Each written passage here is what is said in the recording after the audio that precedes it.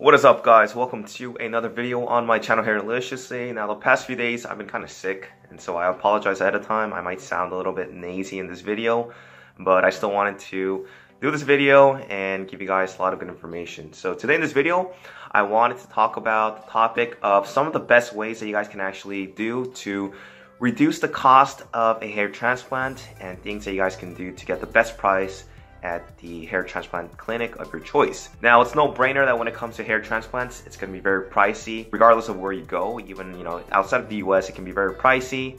And even in the US, I think the typical cost of a hair transplant can run anywhere from like $5,000 to $15,000. I've seen some people that spent over $20,000, $25,000 depending on the severity of the hair loss and how much the doctor was charging and how many grafts that they wanted to implant. We can all agree that hair transplants are expensive, and even if you go to places like in Turkey, India, South Korea, Thailand, they can still add up because you also have to factor in the costs of the flight ticket, lodging, food, and if you want to tour around the area, that's also going to add in more money. For a lot of the people, we know that the price of a hair transplant is going to determine where they're going to go and by whom they're going to get it done by. Most people don't have the luxury to spend just thousands of dollars. It really kind of limits a lot of the people. And that's why some people go to India, where it's a lot cheaper than, let's say, like the US, where the average cost of a graft can run anywhere from $5 to $7 via FUE. So I did some research into finding some of the easiest ways to lower the cost of hair transplantation, and I also found out different ways that you guys can actually do to save some money. First off, I think that the best way to pay for a hair transplant is to go through with one of the credit card unions or credit card. And I'm not saying that people who end up paying cash for a hair transplant is stupid, but nowadays many credit card companies actually offer a lot of incentives to just use their credit cards. We have things like cashback. We have, points that you can use to buy gift cards, merchandise, there's travel points, etc. And one of the best credit cards that I actually came across in the US is with Chase, and I actually signed up for this a few months ago. Now, unfortunately, I was not able to use this when I had my hair transplant back in 2016 of November because I was not aware that they offered this kind of incentive for credit cards. But the one that I actually looked into and got is Chase by Chase Sapphire Preferred card, where if you spend $4,000, you are actually going to get 50,000 points back, which is equivalent to $500.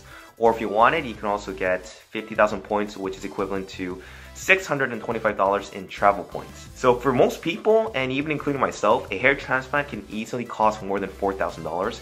And if it doesn't, it's going to cost at least a few $1,000s. Once you meet that threshold of $4,000, you guys can actually get $500 back. And that's still a good chunk of money just by using your credit card. Now, I'm not saying that, paying cash is stupid, because a lot of the time, some doctors will actually give you further discounts if you offer to pay in cash. Saving $500 for a hair transplant that costs $5,000 is saving 10%, which is still a big deal because, most countries are going to still let you use Visa cards. And when I went to South Korea, I actually ended up using one of my other credit cards, but they didn't have the discounts because I didn't know about it. But they do take different credit cards from different countries. They do have a $95 fee every year. But if you wanted to, you can just get your promotion of $500 once you meet $4,000 threshold, and you can cancel it if you guys don't mind, taking a small hit to your credit. So if you guys are interested, I'm going to be posting up the link in the description box so that you guys can take a look. Now, like I said, if you guys are not living in the US, I'm pretty sure that other countries do offer some similar rewards programs where if you spend like an X amount of dollars, you can actually get some money back. So make sure to check some of those out. Number two, this is actually something that I kind of regret not doing, but I actually wasn't able to do this when I first got my hair transplant because I wasn't sure if I wanted to share my results to the public. I didn't know if I actually was brave enough to go ahead and say, hey guys, I had a hair transplant. Here are my results, take a look. But now that I actually started, doing videos back in 2016, I kind of look back to it and I kind of think to myself, why did I not do this sooner? So for those who are actually considering getting a hair transplant and don't mind sharing your results with other people, make sure to check this out. Now, one of the best ways to market and expose any business, this also includes hair transplant clinics, is through social media marketing. We have popular social media handles including Facebook, we have Twitter, we have Instagram, YouTube, and a bunch of others where people post up videos. They have their own Facebook groups, tweets, Instagram pictures, and a bunch of other stuff where we expose ourselves not only to millions of people, like in the world, but also to other people across from different nations.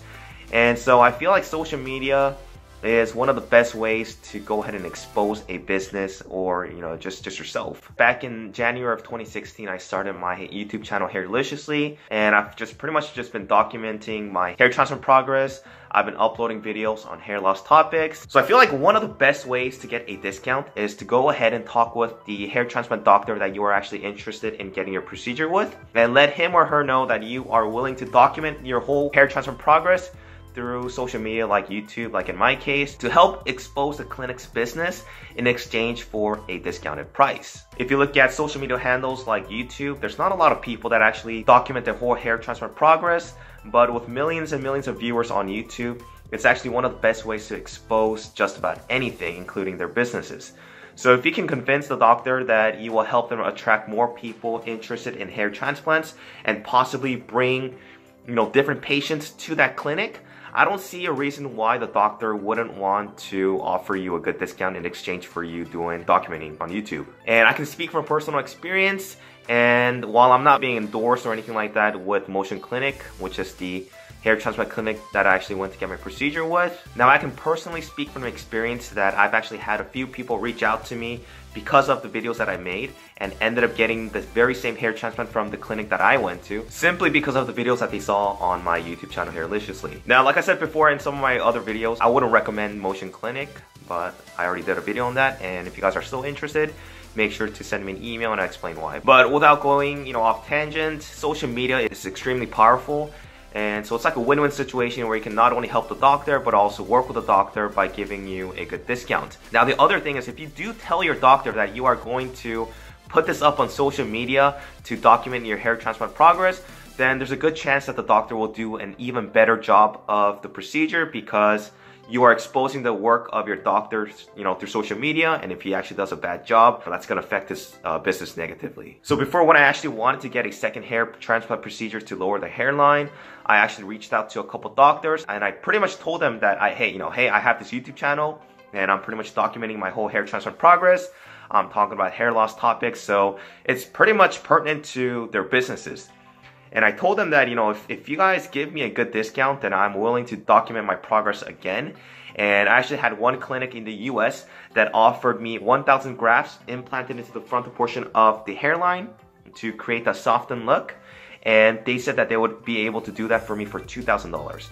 Now, $2,000 for 1,000 grafts just comes out to be about $2 per graft via FUE, which is extremely cheap.